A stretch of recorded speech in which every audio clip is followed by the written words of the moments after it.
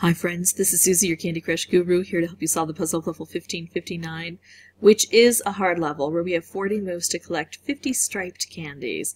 And it's tricky because we've got this conveyor belt system, and so it's hard to set things up. What I want to do is to be able to set up color bomb striped candy combos. And the way to do that is to concentrate the colors down. I don't have a lot of, let's do red and green on this board. So I'm going to try to take out as much red and green as possible and hope that that gives me some specials here. I'm going to keep evaluating though which colors aren't very prevalent, because if I could take out the colors that aren't very prevalent, then the ones that are more prevalent give me a better opportunity to make specials.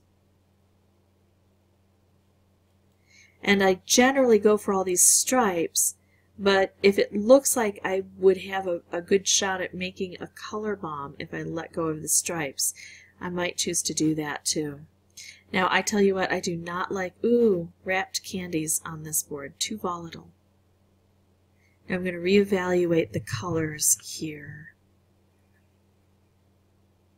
Yeah, I think maybe still red needs to go. Oh, look at the blue. I want to hold on to that blue and let it draw down. So now I'm just going to kind of move over here and take anything and try to wait for this blue to work together. When it's on one of these vertical lines, we have a much better shot than when it's on a horizontal. And now what I want to do is take out anything that isn't purple because I want to match these together.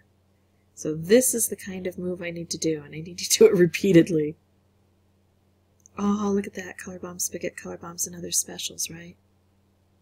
So now I'm going to need to match that with a stripe. If I can get an orange down here, that might work.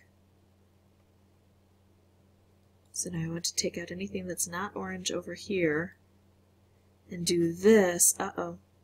Uh-oh.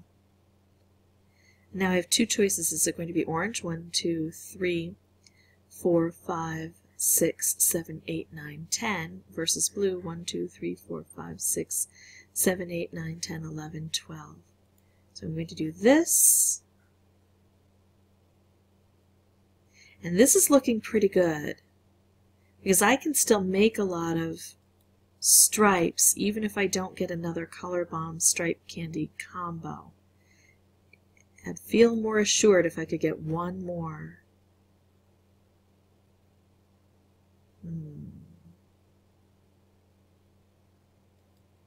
Let's put the red, group the red together, see if we can get some things to happen over here.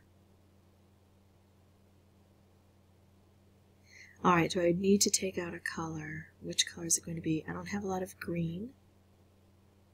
And, oops, we're going to do that. Okay, blue. I see you over there. Please don't... No, it went away.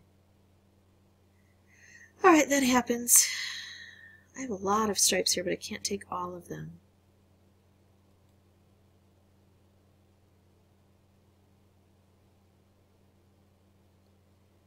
Okay.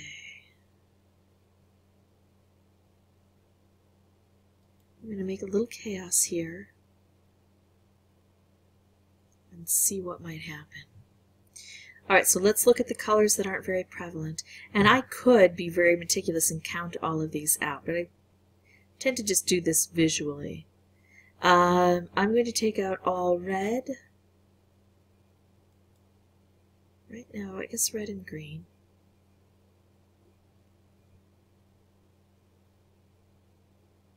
I don't see a way to make that into a color bomb.